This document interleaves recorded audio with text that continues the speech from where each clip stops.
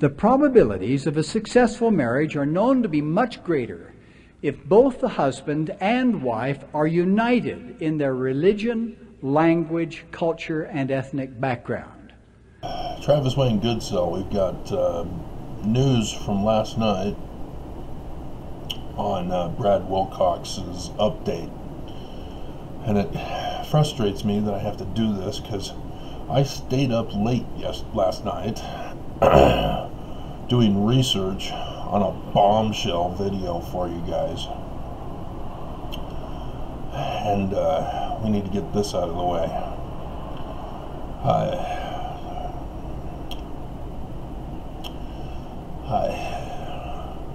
The Black Student Union at BYU has confronted Brad Wilcox. No fight broke out, but Mormons were trying to accuse the Black Student Union of wanting to fight, to force their way into class, to get them, to corner them. That's disturbing. Those white BYU students are not getting it and are purposely doing what I did in last night's video before I found and did the research on the bombshell video.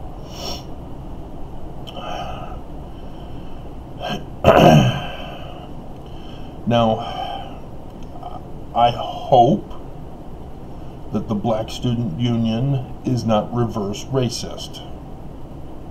Reverse racist is where they vilify all whites for the actions of specific whites who are racist. And the Southern Poverty Law Center defines racism as vilifying another ethnic group. And so I hope the Black Student Union is not reverse racist, that it's all about them and that they have no interest in providing rights for those who are white. Now, I can understand I'm some old white guy criticizing the church. I, however, do have conversations with those who claim to be black on my YouTube channel. And I don't think any of them are from the Black Student Union. Kwaku, for example, never reaches out, never responds. I've even reached out to him. I've even done videos about him, and he never responds. It's always others who do it on his behalf. So it's not that I don't want dialogue, as the Black Student Union wanted to have dialogue with Brad Wilcox. I wanted to have dialogue with Kwaku about him being black and Mormon, and about what the hell was he thinking that plagiarism is proof of the truth of the Book of Mormon. And my having given him the key of translation, and he just threw it away.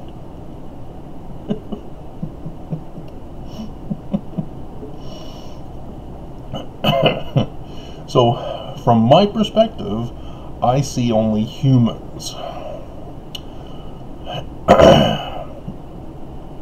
But I would hope that black Mormons don't dismiss my channel because they see a white guy.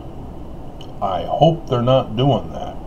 I hope black ex-Mormons are not dismissing my channel because I'm a white guy. You see where I'm getting? That's reverse racism. Dismissing somebody because they're white and there have been certain people who have victimized blacks. And this is a common thing, and I've had to deal with it myself with police officers and Mormons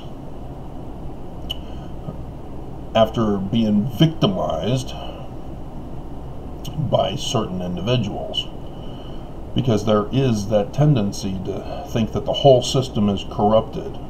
So when you have a bad date and you're victimized, there is the tendency to think that all women or all men are like that. And so you want to protect yourself and be inclusive or exclusive and retreat into yourself rather than getting back up on the horse and trying again for dating, for example. But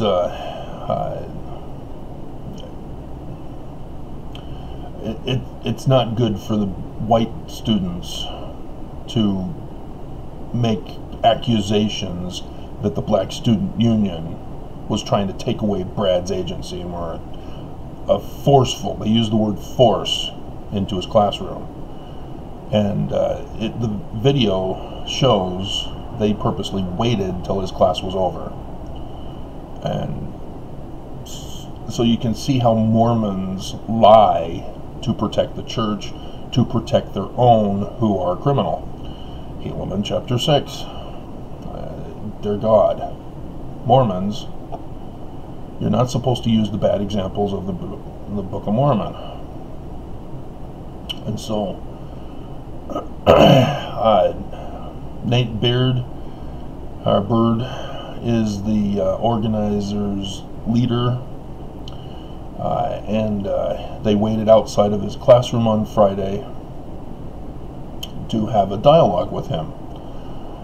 And I've told you, and this is why I'm confident they're not listening to my videos, and I hope it's not for reverse racism, is because you can't have a dialogue with those who are racist, sexist, and bigoted. You can't remain Mormon and hope that the church finally gets it and changes. They're a religion. They're pushing religious freedom, which means they don't want to change, and they want to be exempt from the law for non-discrimination specifically. They want to deny people rights in the church and churches' properties and churches' businesses. The Colorado Baker case, California Baker case, Prop 8 of California. Yeah, the church wants to discriminate in all church entities. Not just religion, but in business. The schools are a business. They want to discriminate. As blacks, they're racist. They want to discriminate. They don't want Brad Wilcox punished. They don't want him fired. They don't want him removed from his church position or his membership in the church. Do you not get it? And so as Mormons, you have to make a decision. You can't stay and demand change. You can't stay hoping that they'll eventually figure it out. That God will eventually inspire a prophet who will be no longer racist. It's a false hope. The church isn't true. You have to leave. Like the rest of us have already left. Which is why I do my videos. To help you out of the church by telling you the truth. Women, you have the most power, and you're not using it, Kate Kelly.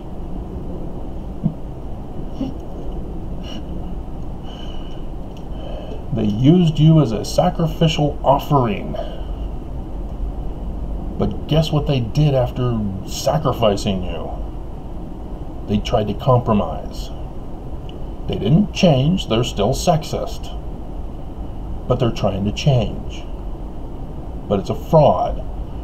They've got other things planned to subject women to. Polygamy, specifically. And so if women would just stand up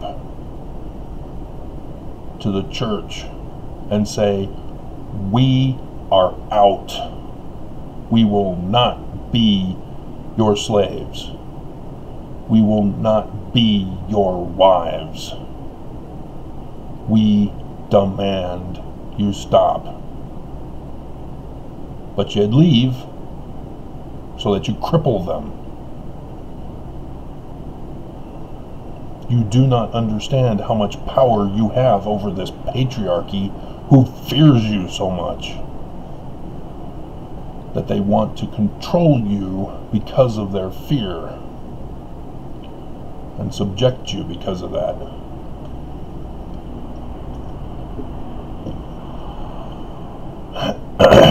And so when they finally confronted Brad Wilcox says he wasn't going to have a dialogue with them. He blew them off. It's a Friday. It's a long weekend. And he said, not having this here, but I'll get in touch with you. Yeah, he blew them off. The church protected him, but somebody violated the church and confronted him. Good. But you're not going to get him to change. The church prophets support him. He's got the Jesus card. If you remember me talking about I having the Jesus card at one point in time, but I did not abuse my Jesus card. It was other people who wanted to abuse me by having the Jesus card.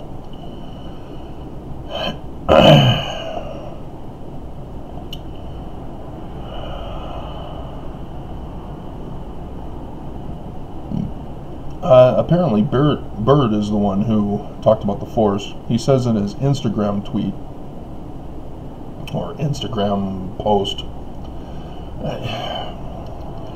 they have said we were there to force our way in. They have this perception that we were there in violence. I saw no weapons. Again, Mormons were purposely trying to vilify blacks, the Black Student Union, who were there because they were victims. Just like Black Lives Matter. Black Lives Matter protest, and the police came in riot gear to beat them down. Here you see it again at BYU. And yes, I saw the video. KUTV2 of Utah showed the videos. You know, they properly documented it. You need to, because you get people who make false accusations. And so if there were something that were to happen that would require legal intervention, a court would then show the evidence, and the Mormons would be again screwed.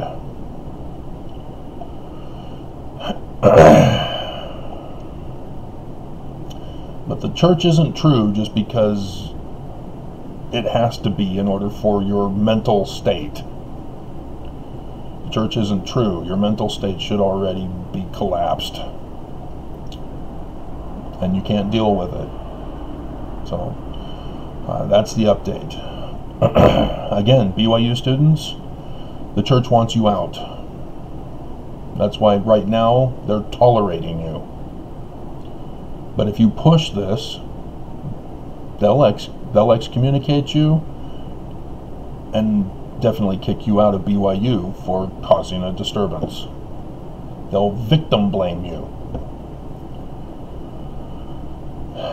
This is what I told you about when the church leaders remaining silent on this then incites Mormons. See, Brad Wilcox, he thought he got a pass. He thought it was all behind him. And I'm going, where's the protest? And yeah, Bird chose to do the proper and appropriate method of confronting Brad Wilcox in person. And again, you missed my video of Nelson. Nelson is a racist. I had the video clip. I kept doing it over and over and over again. YouTube attacked me to silence me.